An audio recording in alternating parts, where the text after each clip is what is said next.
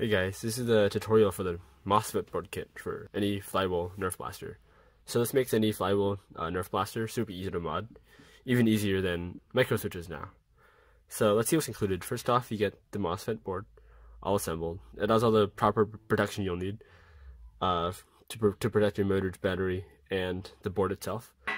It's also Arduino ready, so if you want to maybe do some select fire or PWM with your Arduino, you can use this guy, which I'll make a tutorial on in the future. You get 2 JST connectors, a rocker switch, or a slider switch actually. A rocker switch can be used, but it's not included. A jumper cap, and an XT60 connector, a male one, which you'll need to connect to your motors. So let's see how to do this. Well, first off, there are some parts you need that aren't included, including a battery. I'm using a LiPo for this one. Motors and the wire and the heat shrink and the cage and all the parts you'll need for the motor cage, and also some sort of switch that goes behind your rev trigger. I recommend a stock switch, although really any switch can be used.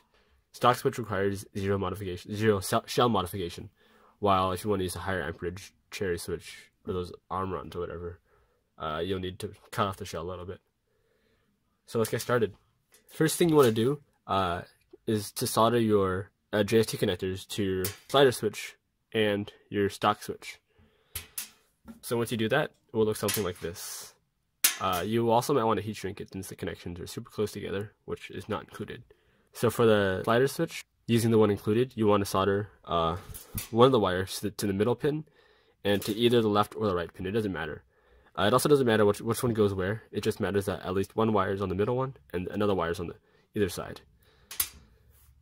Same thing with the stock switches. You'll want one in the middle and one on the right side. Actually, that one matters. You want to solder to the common and the normally open tab of your switch.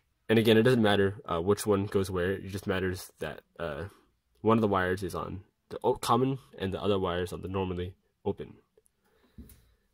So once you have those,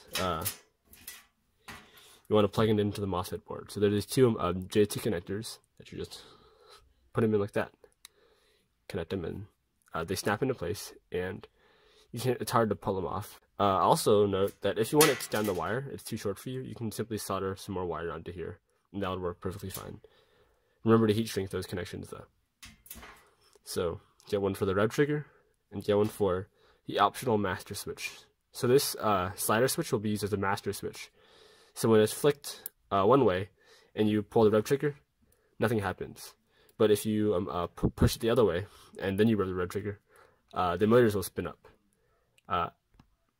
I've been requested this feature enough times for me to add it, and it's super simple.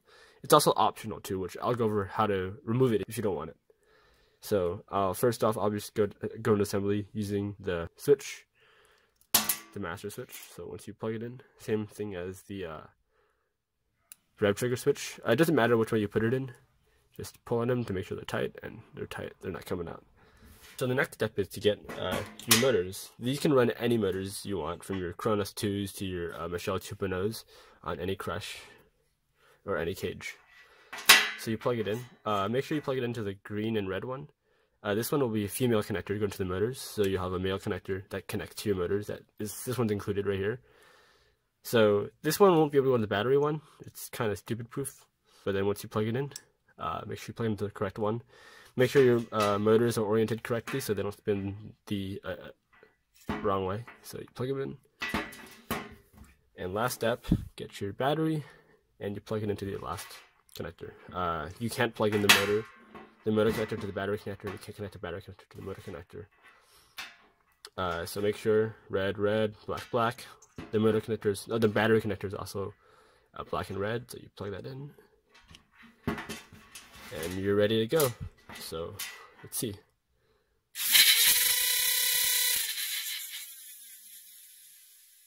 And there we go. That's how simple it was.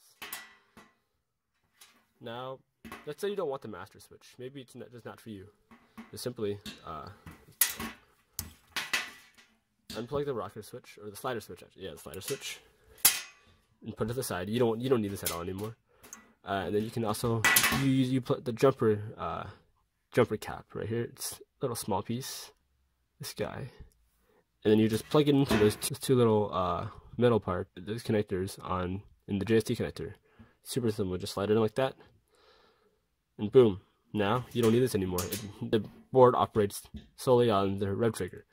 Now it doesn't matter which one you put it in, just make sure that you have the jumper cap in one and the stock switch in the other, and the switch in the other. Let's try it again with the red trigger. Oh, yep, make sure to plug in your battery. Yeah, that way it's polarized, so you don't worry about reverse polarity or anything. And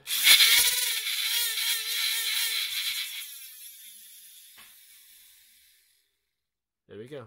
That's how to install your new MOSFET board kit. You can purchase one in the link in the description below for $10. And thanks for watching. That's it.